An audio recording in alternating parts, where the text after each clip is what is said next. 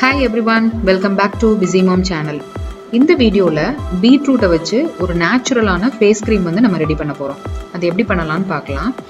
Beetroot வந்து நம்ம நார்மலா குக்கிங்க்கு யூஸ் பண்ணுவோம். அந்த டைம் நீங்க கட் பண்ணும்போது ஒரு கை அளவு நீங்க எடுத்து வச்சுக்கிட்டீங்கனாலே இந்த கிரீம் வந்து நீங்க ஈஸியா ரெடி பண்ணிரலாம்.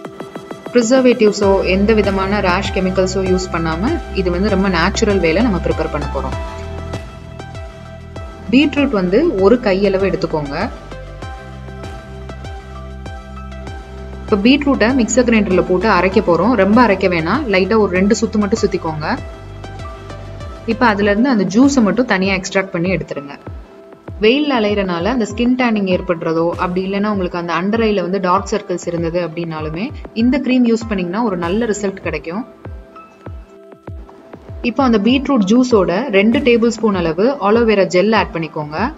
உங்களுக்கு வீட்லயே கற்றாழை இருந்தது அப்படின்னா அதில் உள்ள ஜெல்லை எடுத்து யூஸ் பண்ணிக்கோங்க. அப்படி இல்லைன்னா ஆர்கானிக் ஸ்டோர்ஸில் வந்து கற்றாழை ஜெல் வந்து தனியாக கிடைக்கிது, அதை யூஸ் பண்ணிக்கலாம்.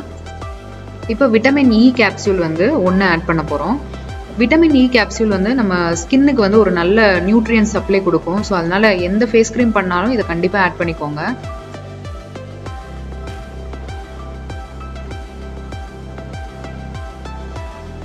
இதை வந்து நல்லா மிக்ஸ் பண்ணி விடுங்க.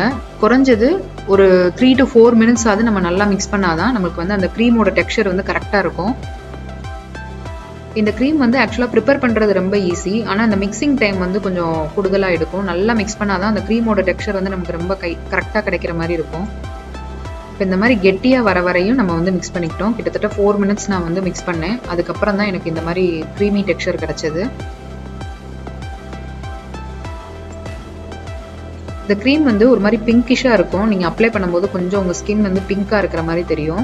இதை யூஸ் பண்ணிவிட்டு ஒரு ஸ்பூன் அளவு நீங்கள் கடலை மாவு வச்சு ஃபேஸை வந்து நல்லா வாஷ் பண்ணிட்டீங்க அப்படின்னா உங்களோட ஸ்கின் வந்து நல்லா சாஃப்டாகவும் இருக்கும்.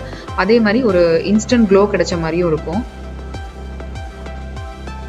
இதில் வந்து நம்ம ப்ரிசர்வேட்டிவ்ஸ் எதுவும் ஆட் பண்ணலை, அதனால் இதை நீங்கள் ஃப்ரிட்ஜில் மட்டும்தான் ஸ்டோர் பண்ண முடியும். வெளியில் வச்சிடாதீங்க. ஃப்ரிட்ஜில் ஸ்டோர் பண்ணி ஒரு 15 days யூஸ் பண்ணிக்கலாம்.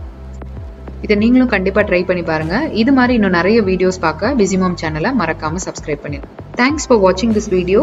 Subscribe and stay tune with busy mom.